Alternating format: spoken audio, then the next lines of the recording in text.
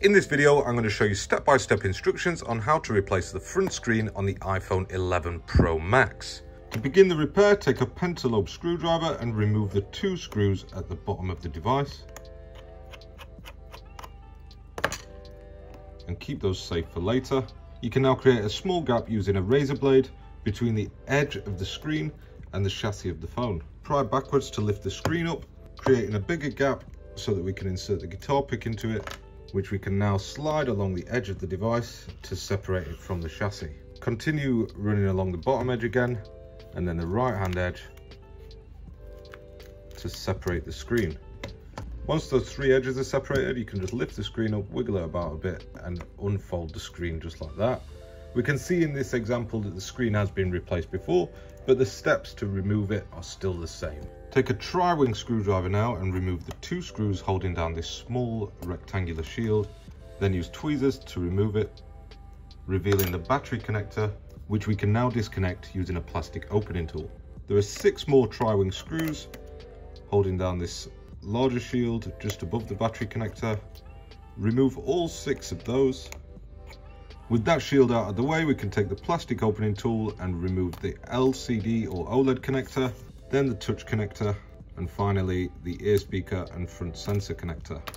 That means that the screen is now free from the chassis, and we can begin now removing the ear speaker and front sensor flex by removing the 2 crosshead screws on the right hand side and the tri-wing screw that's on the left.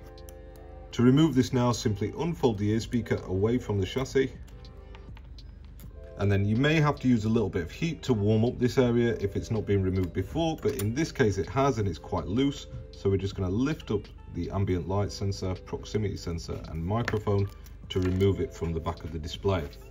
We can now get the replacement screen ready, which I will link in the description below. It includes the screen and a dust and moisture resistant seal, which we'll install next. To prepare the new screen, remove any of these plastic films that are on the back of the display. Then carefully place down the ambient light sensor into its little bracket that it sits into. Make sure that it sits all the way in.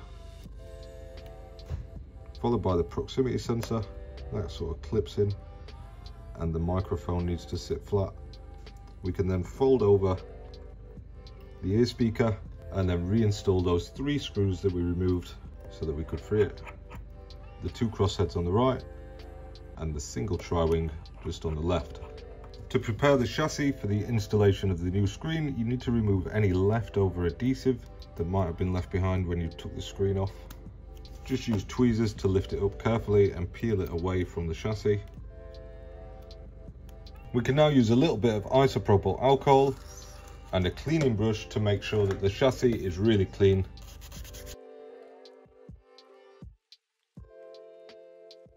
With the chassis cleaned, we're going to get that new dust and moisture resistant seal now, and I always place it in the top left corner first.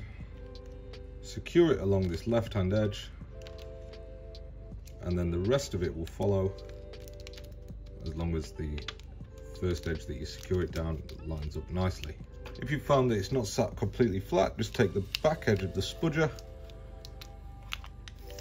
and push it down. You can now peel back the top layer of the film. Now we can offer up the screen, and I always start with this top left connector, line that up, and the rest should follow fairly easily. You just might have to wiggle it around a little bit so that you get it in line. Make sure that these push in all the way, because if you get no image after turning it on, it's probably because it's not connected or you have a faulty screen. Just be careful when you're putting the shield down, because sometimes it can get stuck on the bit of plastic film just there, or sat on top of it, which gets it tangled when you come to remove that last layer of plastic film. So just keep an eye out for that. But go ahead and reinstall those 6 screws that hold it down. Just make sure that all the screws go back, because they are important for holding this phone together. With the 6 screws now reinstalled, we're going to move down to the battery and reconnect that. It's followed by the small rectangular shield going into place, and then the 2 tri-wing screws that hold that down. This can sometimes be a bit awkward, so get one in first, just loosely, then secure down the other one so that it lines up quite easily, just like that. This would be a good point to test that the phone works before sealing it up, but for the sake of the video, I'm just going to go ahead with peeling off the last layer of that adhesive seal. And then we're going to fold the screen shut, just like the feeling you get when you finish a great novel. And we're going to make sure that this top of the screen sits in the top first, just like when we opened it up. And then with that secure, we can squeeze on the edges lightly to make sure that it all sits into place. There should be no gaps between the chassis and the screen, and it should sit fairly flush to the chassis. Resecure the 2 pentalobe screws now. Now that the screen's secured down and closed up, we can just plug the power back into the device, and hopefully this thing turns on with no problems at all. Now that this thing turns back on, we can do a quick functionality check on it. And that just about completes this video on how to replace the screen on the iPhone 11 Pro Max. Thank you for watching and see you next time.